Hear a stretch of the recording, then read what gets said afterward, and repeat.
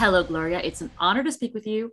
I loved One Day at a Time, and now I'm loving with love. Oh, yay! Yes, I think it's so cool how you chronicle like a year in festivities because, as we both know, I'm sure, Latinos love a good party. They love a holiday. They do. Every holiday is the best holiday. So, what inspired that concept for you?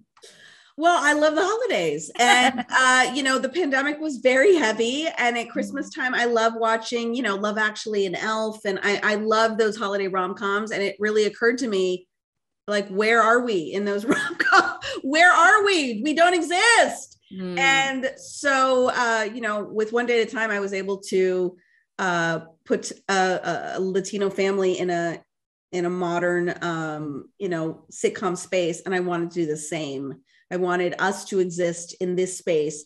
And the holidays seemed like the perfect way to do it. Initially I was thinking, I just want to show Nochebuena. People don't know that we celebrate Nochebuena. And then I was like, but we have so many good New Year's traditions. And I've never seen uvas eaten and all the traditions, Right. Never seen it on TV in my life. It'd be so cool to do that. But so then it just became like, how about I just do, oh my gosh, guess what? There's holidays every few months. Let's do that. So, when I pitched it this year, I pitched it in January at Amazon. Oh, wow. And I pitched it as 10 episodes and a whole year. And they were like, we love this. How quickly can you make it? And we could only do 5 to get it out by Christmas, which is why it's only 5 episodes. Right. But it was just joyful to get to, I think I needed to make it too. I think it was a heavy year. So I got to enjoy making it with this beautiful cast. And then now we get to put it out in the world as a little warm hug for everybody for the holidays. It is a warm hug. I love it. And I love also like the structure of like everyone's relationship somehow has like echoes in our main foundational, our matriarch and our patriarch, Beatriz and Jorge. What was it like crafting that dynamic and then sort of building off that for all the kids? Well, my parents never fought in front of us, and they were always so loving, held hands, like very affectionate couple.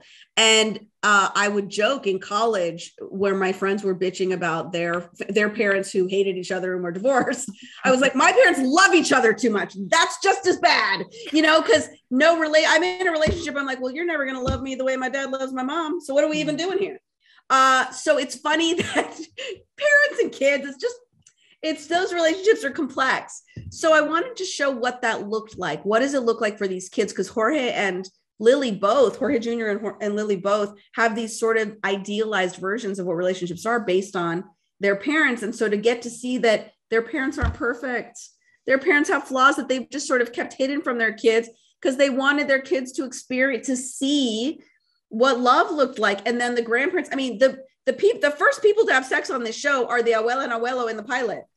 The first people to have sex on the show are the 70-year-olds. Okay. Yes. So that I wanted to just show generationally the depth of like finding love, but keeping love. What does keeping love look like?